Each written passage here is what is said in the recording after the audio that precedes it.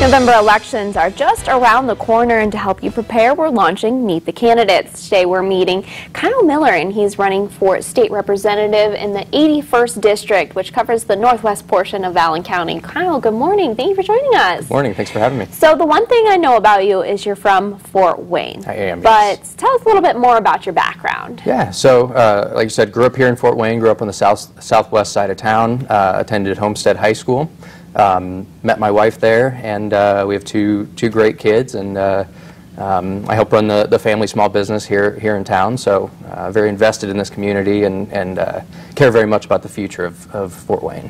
Why do you love Fort Wayne so much? It's such an electric city, and there's so much going on, so much growth, not only downtown, but in the surrounding areas. I think Mayor Henry's done a fantastic job of really taking us to the next level, so it's just a fun place to be. It's a great place to raise a family.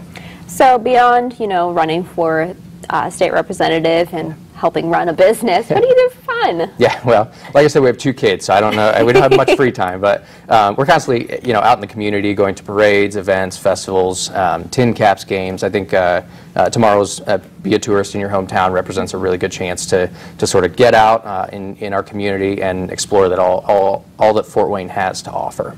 So going back to your family-run business, that has influenced a lot of your life, hasn't it? Yeah, absolutely. It's a unique place to be because I'm able to sort of see things from a small business aspect and the struggles and opportunities that come with that, and also see it from an employee standpoint and the need to take care of those that help us grow the business.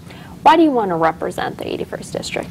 I think people are ready for a change, quite honestly. I think that the current representative has had 3 terms now, not much to show for it, and I think that people, I've been canvassing the district since about April.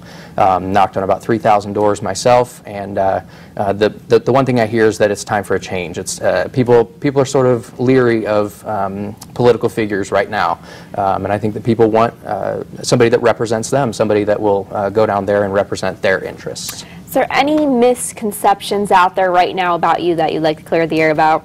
I don't think there's any. I'm a pretty straight shooter. I don't know if there's any misconceptions. I'm always deep in thought, so if you run into me in the community or something like that, I'm very friendly. I'll wave, I'll say hi, I'll talk with you a bit, but if you do wave and I don't acknowledge you, it's because I'm so deep in thought that I just don't notice anything's going on around me. Right, so I promised a rapid fire question round, so here it is. All right. Pizza or wings? Wings. Cake or pie? Cake.